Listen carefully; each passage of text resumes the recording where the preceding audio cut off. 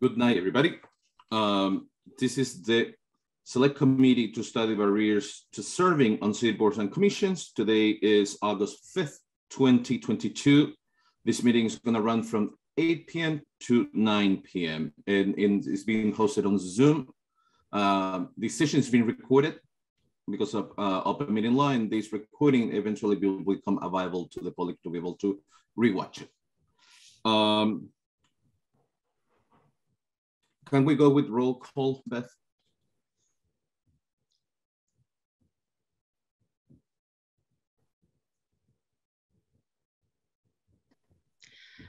Sure. Do you prefer people to be their whole name or just your first name for roll call? First name. Javier, are you here? Yes. Jamila is not here. Susan? Here. Gwen? Here. Jana? No. And Garrick is not here as well. And Cynthia? Here. You have a quorum of 4. Thank you so much, Beth. As I said, this meeting is being recorded. If anybody in some point who is present has would like to talk with a member, feel free to email the members of the Select Committee. If you don't feel comfortable giving public testimony on record, feel free to get in touch with us. We're going to move to the first agenda item, which is the public comment. Public comment is going to be for 2 minutes, or 3 minutes, depending how many people we have. I see 2 people who are not members of the Select Committee, so we're going to leave it in 3 minutes. We had 15 minutes today for public comment. Feel free either to use the raise hand function. If you go to the bottom of your screen on Zoom, in reactions, you're going to find the raise hand function. Just click there. If not, feel free to turn on your camera and raise your hand, and I will call on you and Beth will unmute you. And we're opening right now the public comment.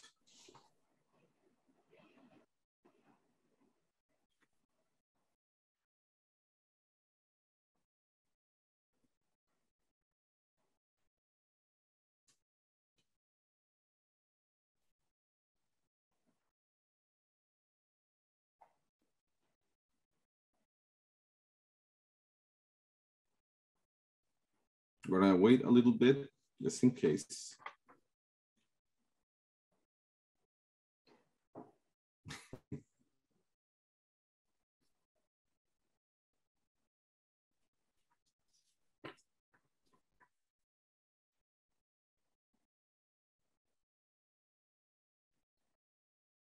Excellent. We're gonna move out of public comment. Again, for anybody who's gonna be watching this recording later, feel free to come to our next meeting. It's going to be posted on the city's website. If you want to talk about your experience about applying for committees or any other kind of board citywide, feel free to reach out to us. And I'm not sure if my email is on the website, but I will sort of check later. But probably I'm gonna ask people to post it. We're going to move to agenda number 3, which is minutes of previous meeting. Everybody was able to take a look to the minutes from last meeting, which feels like a month ago, because it was a month ago. Excellent. Is there anybody who would like to amend the minutes or change anything in the minutes? Okay, so I'm looking for a motion to approve the minutes. Motion to approve. Excellent. I'm looking for a second. A second. Excellent. Motion by Mara and Gwen seconded. Beth, can you do the roll call? Javier? Yeah. Jamila is still not here. Susan? Here. That's a yes vote. Gwen? Yes. Janet is also not here. Derek is not here, and Cynthia? Yes. 1, 2, 3, 4. That's unanimous. Yes. We're so good. Excellent. So we're gonna move to the next agenda item. So we're still trying to keep the agenda items pretty open, right? So we're keeping with general discussion items, goals and expectations, formulating record requests to collect data, strategy to collect testimonies, and possible compensation. Cool. Were you guys able to take a look to the documents that we got, specifically the spreadsheet and the sort of the writing, the document about sort of the frequently asked questions? This is something that I would like sort of to touch base with you, because I do think that we can use this document to divide tasks, right? I would love for members to be able to talk to other members of other boards. It could be essentially getting in touch with chairs of other boards. I know that Cynthia is in the board of health when you're also in one board. Mara, I don't remember if you're in one. Are you one? Yes. In which one? Human Rights Commission. Human Rights Commission with Booker Bush. Yes. One of my favorite people of all time, after, of course, after Cynthia. So I think it would be important for us to take this document. The spreadsheet is really important, but I would like for you guys to be able to take a look to the document. I mean, you know, there are vacancies that we're seeing in that document, such as the Art Council, which has states that has 5, and you know, it may be, this document, we got this document a little more than a month ago, so it may be outdated. But I think it would be important for us to be able to take a look to it and to approach different committees. And I would like to talk about that, about what do you think about the idea, if you think that it would be worth doing it, and in which other way we could get sort of a sense of people already serving in those positions. Maybe we're gonna find people who, you know, applied 3 times, was not called, and the 4th time was a charm, right? So I think that give us sort of a new demographic, essentially, to talk to people who had been serving. And also, this is a people who have been doing it for a while, that can talk about, you know, the difficulties to do it. If you have children, because of work, maybe there are parts in the year that they get more complicated because it's way more, you know, their work, their studies is heavier, right?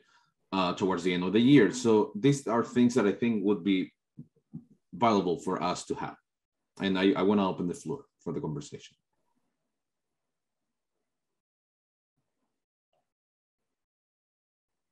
I have a question. Yes. Are you referring to the document that you sent on June 30th? I think so. It's a spreadsheet in a Word document. Oh, yeah. Okay. The spreadsheet has it says City of Northampton boards, and you have the spreadsheet with the board or committee, contact info, staff, contact chair, number of members, in current vacancies, and how the authority level is defined by administrative order. Susan, are you being attacked by your cat? Yes. Okay. Let us know if you need help. Yes. So when is that's the thing that I'm talking about. What I think is that I'm gonna stop talking. Cynthia. Javier, just for clarification, as I go through the list, it shows a staff member and a chair. And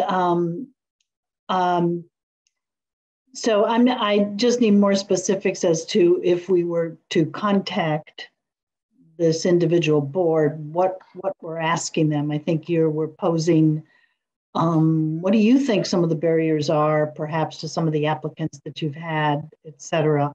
And I just want to raise the fundamental point that the website, the city website says that applicants will have this conversation with the board or board member or chair or staff person.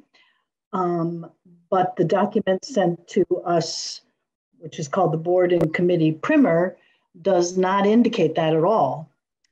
It says the mayor exclusively looks at all the applications, makes a decision, and then refers that individual to the city council. So I question at what point the committees or the boards have some involvement in this selection. And I can only speak for the Board of Health, and I know we don't. So unless perhaps we contact the mayor and say, we really need another physician on our board. And in my history of being on that board, I don't think we've ever done that. So I'm concerned about the process. And it may be different amongst all the committees and the boards. And it's great that Susan and well, Gwen, I guess you're not on one, right? Or you are, I forget. I'm also on the Northampton Housing Partnership. Okay, cool. Yeah, so I think they're all operating differently, and maybe that's good. I don't know. But so I guess my question is, what are we asking them when we do a survey? And let's try to get the same questions and see if we get different answers. Well, actually, I would say that the system was pretty much the same, the process. But like I had submitted my application like a while ago for the Northampton Housing Partnership, long before, anybody contacted me or anything like that. So, it did take a few months, but, I think we had talked earlier about confirmation of some kind, like when people submit something, that just having the confirmation to make sure that it went through. And, maybe I did get that and I just don't remember, but anyway. And it was kind of a long process. It was, there were a lot of steps to go through the process, but I feel that it's an important process.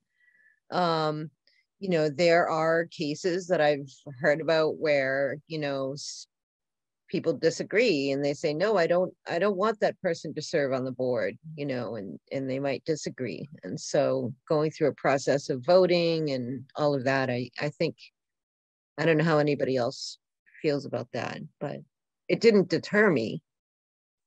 But I would say the time that went from the time that I put in my application, like say I had a lot of time in my life and then that might change in a few months or 6 months or a year or even 2 years down the road, it could change. So.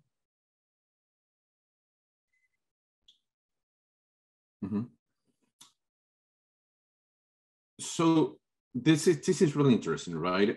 I'm gonna, 3 things, right? The first one, so Cynthia, when you see a staff contact and chair, if we were listed, no idea if we're listed, I don't think so, or maybe yeah. A staff person would be Beth, right? And I would be the one in the chair. So what I would say is that we should get in touch with the chair.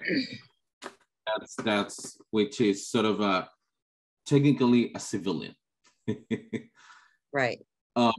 That's the first one, right?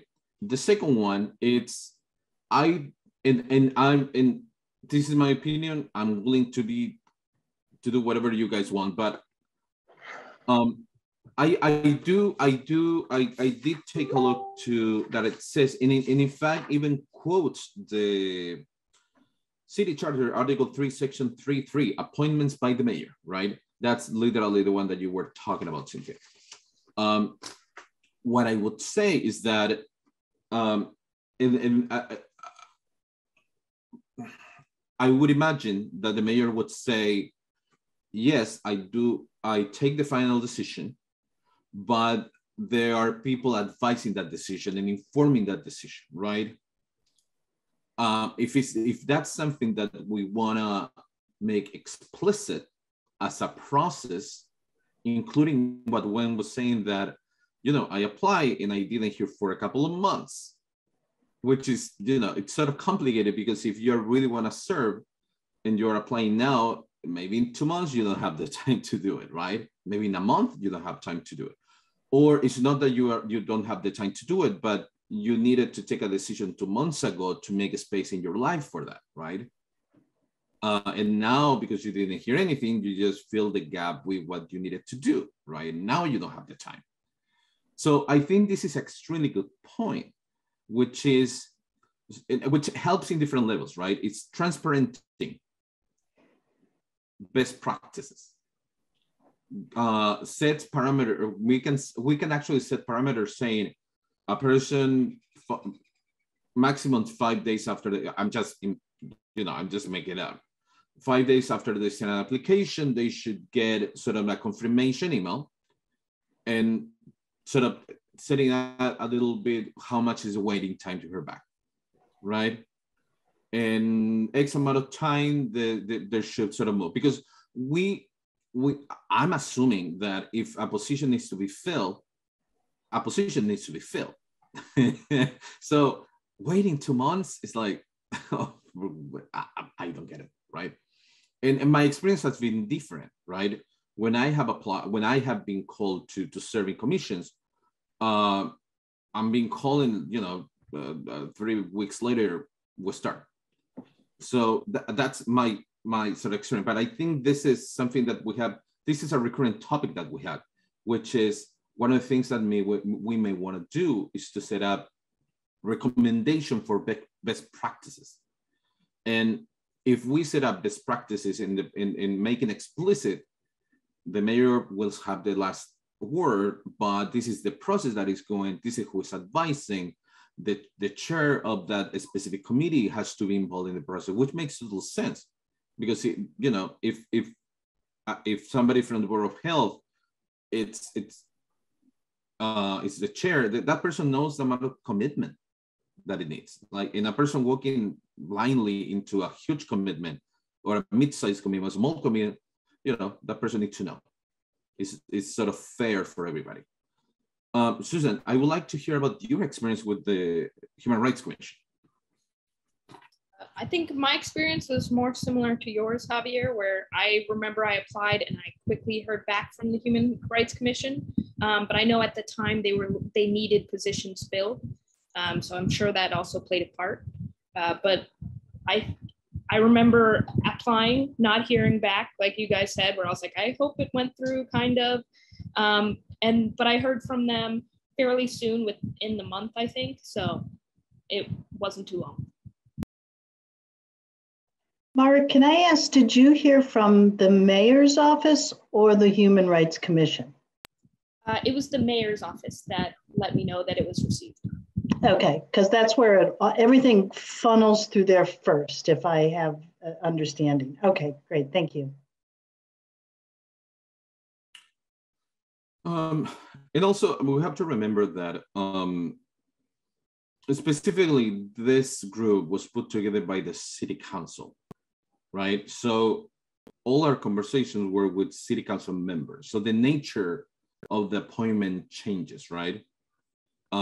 So, and now going what you were talking about, Cynthia, do we need a standard set of questions to be able to go and talk to people? I would say yes and no. I would say the two base questions is what's your experience with, with applicants, and what's your involvement in that process. Has it been positive? Has it been negative? If we have those two sort of baselines, that's going to help sort of the conversation to flow. And I'm saying that I would prefer not to have set questions, because if you take a look to the commissions and the nature of the commissions, it's widely different. There are commissions like the Board of Health that had a fair amount of technocrats, and or other commissions that that are the Board of Registers. That's, I bet, it's an exciting commission, but I also bet that it's specific. So what I would say is that if we talk about with two goals in mind, right? What level of involvement they are having, the chairs, in the process, how they would like to improve the process. So we bring the collective wisdom of the different chairs. I want to recognize Garrick. How are you? Hello, everyone. Thank you for your patience. I got caught up at work, but I'm grateful to be here with you guys again. Just glad that you're here. Really glad. And I'm assuming with air conditioner. I'm sorry, what?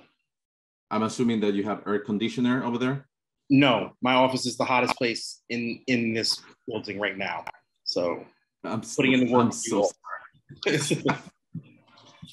So Garrick, we were talking about the two pieces of documents that we got, I think from Laura and Pam.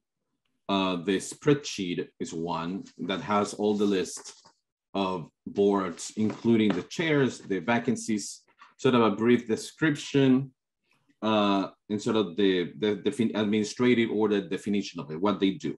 If they are advisory in nature, regulatory, if they're adjudicate anything, right? So we're talking sort of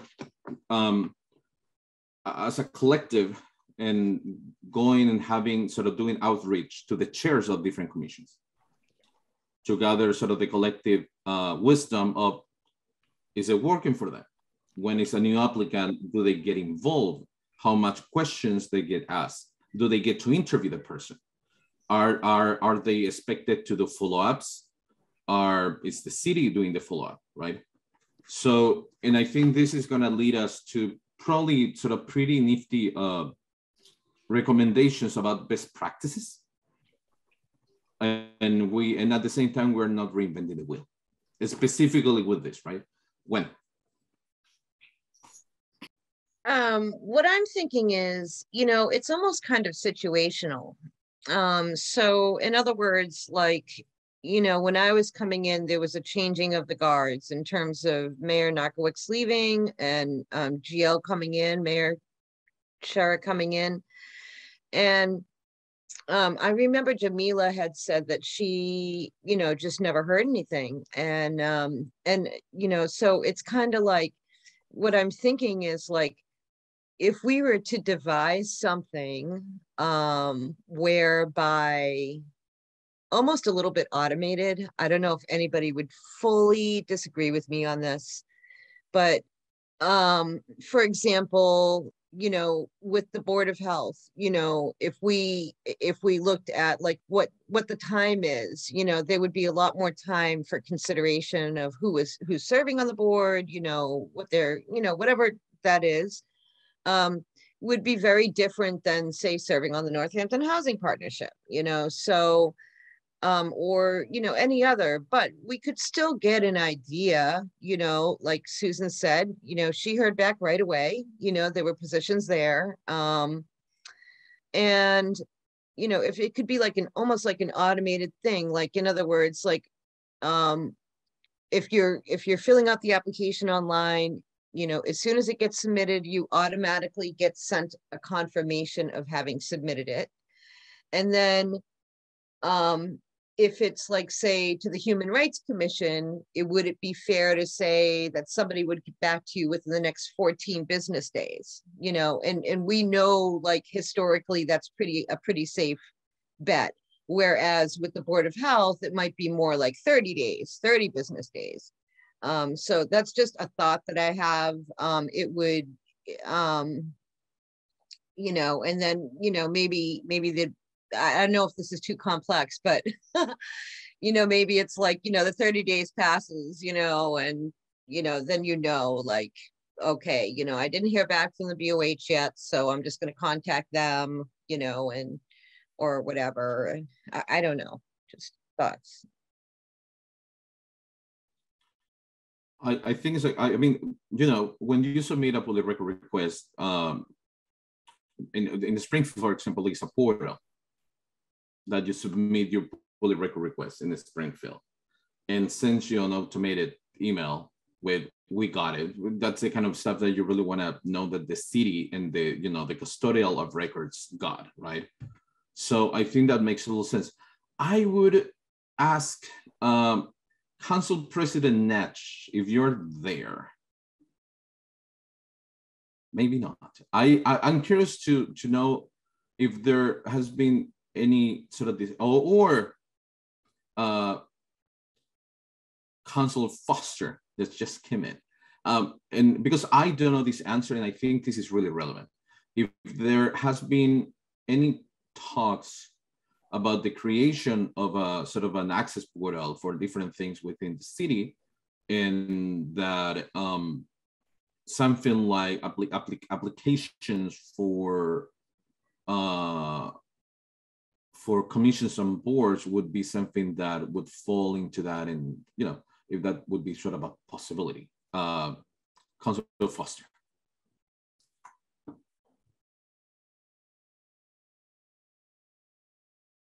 Sorry, it took me a minute to unmute there.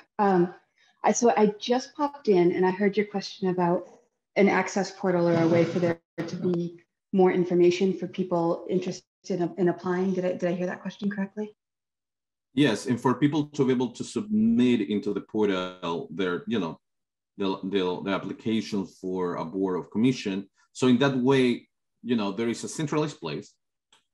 And also, as Gwen said, Gwen was one bringing up all this issue, that there is an automated system that actually I know that I submitted successfully my application, and I'm not wondering, did they get it or not, right?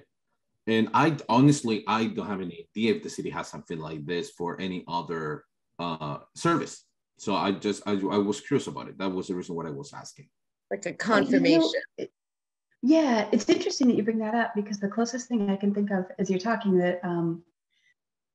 that is somewhat relevant is the Transportation and Parking Commission. If you submit a traffic calming request, there's actually a spreadsheet that's showing the requests that are out, the order, and whether they're pending or they've been reviewed or haven't been reviewed yet. It's kind of really interesting. There's an idea. Yeah, that comes from, so the application process itself goes through the mayor's office. But that's sort of, as you're talking, like the kind of most real-time, real-world example that I'm thinking of off the top of my head. Perfect.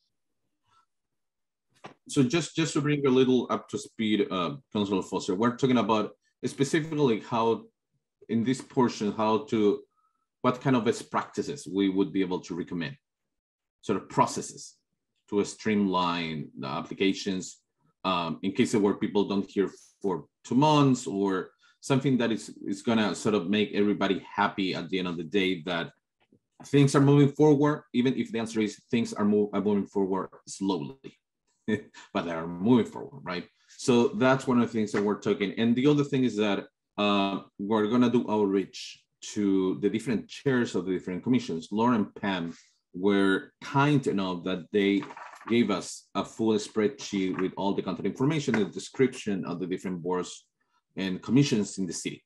So we have a pretty good starting point, collecting sort of community wisdom around. So are you suggesting basically that, you know, these questions that we see, like the questions that are on this, that we would ask these questions of various chairs of different committees, you know, for example, you know, okay. Yeah, you know, there are people who have, I mean, I know that Booker has been doing this for a while. or right, and there are chairs that I have been doing here for a while. So Susan, don't tell him I said that. So I just want to take advantage of the collective wisdom, and I think that people who has been doing this for a while, like the people from the Board of Health, like Cynthia, people from the Human Rights Commission, there is a lot of good ideas and opinions based in actual sort of lived experience of serving. And I think that we can fully take advantage of that. Okay. Excellent. Is there any, sorry, Cynthia. I just wanted to point out, I did a quick review of on the city website. Just want to note that the chair's emails are not listed unless that chair is a staff person that works for the city. And that brings up the question for me. How do we? Okay, so there's some staff people that get to be staff and chair. So we got those emails, but there are some commissions and committees, boards that you got to have a staff person and then a community member that is the chair, which is an interesting, why can't community members be chairs for all committees? So it's a question. So if we were to pursue splitting up the list, we are going to need the emails of the chairs. Yeah. So one of the things that I commit myself is to do that, to collect all the emails from the chairs. As you know, those chairs are getting emails in relationship to their positions and they're serving to the city. That makes that email in relationship, exclusively in relationship to the subject of the city matters, subject to public record. So I'm surprised that they are not posted. I mean, again, when we were talking about, when Gwen was talking about sort of having a centralized portal, also there should be in that portal information of vacancies. People can sort of browse and say, I would like to serve, let's see what's going on, let's see what's open. I'm a retired teacher, I would like to serve, what is available. I think that would be revolutionary in Northampton. When?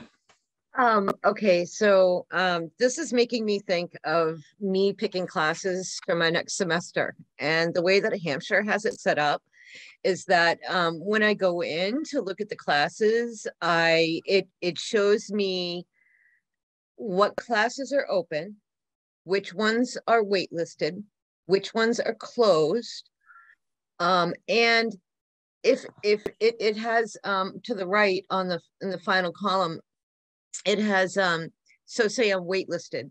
So it has 3 digits. So the first digit is the number of available slots. The second digit is the number that are taken. And the third digit is the number that are waiting on the list for the class.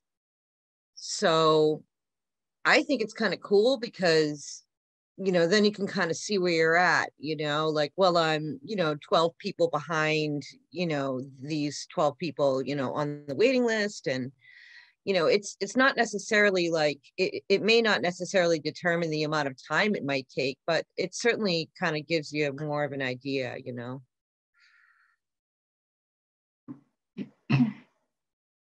Absolutely. I think that's really good. And I just want to sort of clarify for context that in this section, we're just talking about how to streamline the process, right? In no moment we're sort of forgetting that we're also at some point we're going to have to talk about how do we have the wider community that is not serving right now to be able to serve, right? And I think one of the portions of that is streamlining the process, right? And that portal has the option to also be translated to Spanish or other necessary language, right?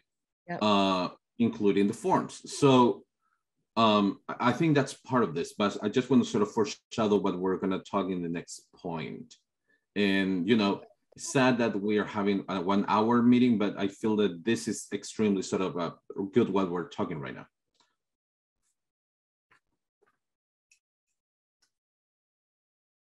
Cool. So I'm gonna commit myself to collect with with Beth the emails of voluntary. Oh God, the emails from that. I will do it, and I will have for you the beginning next week, right? So we can conquer and divide and conquer. Excellent, excellent. This is really nice. So we're gonna move to the next one, which is, and this is something that I want to sort of touch base with you, with the members, which is in the same way how we are sort of tapping into the collective wisdom of the different existing boards and chairs. I would like to do a record request, probably not a public record request because that would take way too long. Just a record request to the mayor in relationship to the demographics of the people who are serving. Age, ethnicity, the word, the 1, 2, 3, 4, 5, whatever they are serving from. That's information that I feel we need to have, right? I think it's a great, I didn't even think of the ward, but that's a really good idea. Yeah. You know, I live in Ward 3, which is the renters ward. Right. Ward 1. Yeah, right. Very much the same. So I think it's important, but I'm also cognizant that I may be missing a couple of things. So I would like sort of to brainstorm a little bit with you. Besides age, word, ethnicity, so demographic, what other thing would be, do you feel would be good to ask in that? Because I want to do one single ask in relation to that.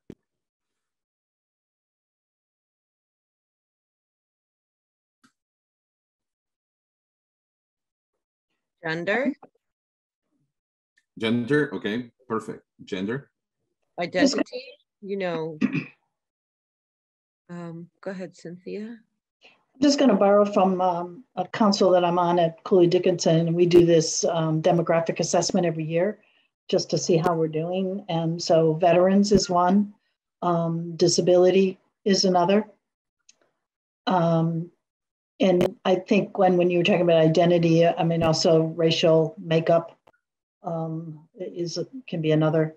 And I don't know if income is appropriate or not, and education. Yeah, so everything sounds really good. I have never been in a commission or a board that asked me for my income. So I was thinking about all the, you know, a lot of those you would be able to gather by the application. And also this is going to be helpful from the point of view that if the city is not collecting this data, they should be collecting this data. They should, right? Susan. I think this isn't quite demographics, but if they're serving on another board or committee, I think that's probably very helpful. And as you mentioned, Javier, do you own or rent in the city? That would be a great alternative to income. Yeah. Oh yeah. Oh yeah. I don't know you guys, but I'm having a Friday of my life now with you. So yeah, this is great. This is awesome. This is great. This is really good because, you know, probably we're not going to get all the data that we're asking because probably the city's not, you know, collecting everything. But even if they're not collecting everything, this is gonna help us with the recommendations. And as you know, when we're talking about administration in a city or in any setup, if you don't count it, if you don't quantify it, it doesn't exist. It's really simple, right? And taking decisions with data, with inexistent data, even more when we're talking about demographics and serving people serving in different communities, it's impossible. It's really impossible. So one of the things that we want to do, because we cannot, and it's not on us changing the charter, but it's on us recommending processes that are going to streamline and build transparency in the process. And I think all the things that every one of you have said does that. Excellent. Is there any other point that we should be asking? Even if you think that the city's not going to have it, even if the city's not going to have it, we're going to ask. Susan. I think whether or not they have children would be also very helpful. I was going to say whether or not they had pets, which could be considered like children. Maybe number in the house, family size, or something like that. Yeah, certainly. You want to ask people who are, if they are cursed or not with children, if they are blessed or not with pets. That was a good job. Thanks, Susan, for being the only one getting it. Excellent. This is really good. And if you think about anything else, please feel free to send me shoot me an email. Javier, Okay. Can I just ask you one question? Because I think you've delved into the charter much more than I Yes. have. But to serve on a commission or a committee, does one need to be a resident? Is that the minimum qualification? What if you work? I went through the website. I didn't see minimum qualifications. So, sorry, Susan. Yeah, I was just going to say, I had this same question myself. And when I asked the chair of the Northampton Commission, they told me that you did have to be a resident, because otherwise I was trying to push more Smith students to join boards, but Okay. they couldn't because they're not residents. Okay, thanks. Thanks, Susan.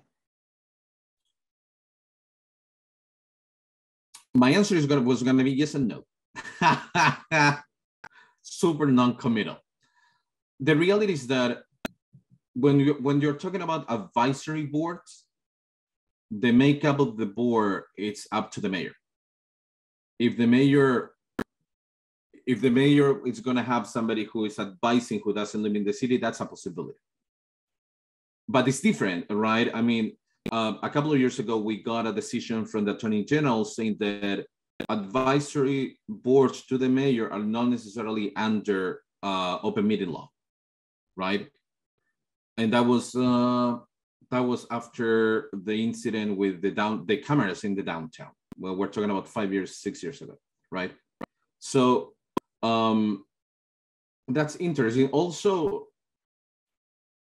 I would recommend that every single board and commission has to be subject to open meeting law because it's sort of transparency, right? Excellent. This is great. This is so good. This is so good. Excellent. So because of the time, I think we're gonna table a couple of things, but I would like to move us to possible compensation. Sort of a couple of pieces of information that I just got.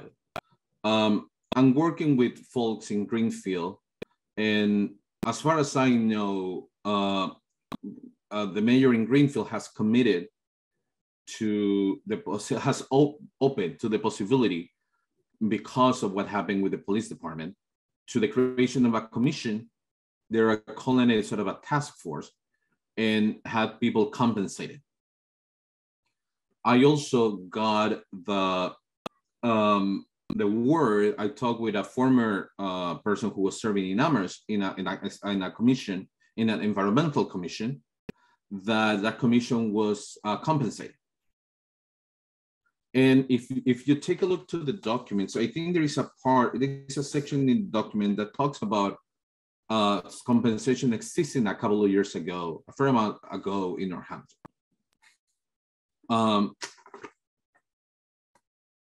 The reason why I'm mentioning this is because we probably were gonna ask for a written opinion of the city solicitor, and I just want to set it clear with this group that, which is something that people tend to not necessarily know, is that an opinion by the city solicitor, it's an opinion, right? An opinion that can be challenged by a city council. the opinion that can be overridden by a city council or a mayor, depending on the situation, right? So me and Vice Chair Gore, we're gonna send an email to the city solicitor asking for a written opinion in relation to the compensation of people. And probably that's gonna come out in next week, and you are gonna be getting a copy of that opinion, right? And depending how that opinion comes down, we're gonna take it from there. But I do feel that the opinion of the city solicitor, it's a starting point. It's not the period and ending point of the sentence, right? So the starting point to be able to talk about this, right? Yeah, I just want to set that clear, because I don't want to, sending the email, getting the answer, maybe negative or not, I don't know, and sending it out and without the context that I just gave you. And I think it's important for us to be able to be cognizant of it, right? Any thought about that? I would like to open the floor. Cynthia? I think it's a great idea and a great approach. Yeah. When? I agree with that. Yeah, sounds good to me.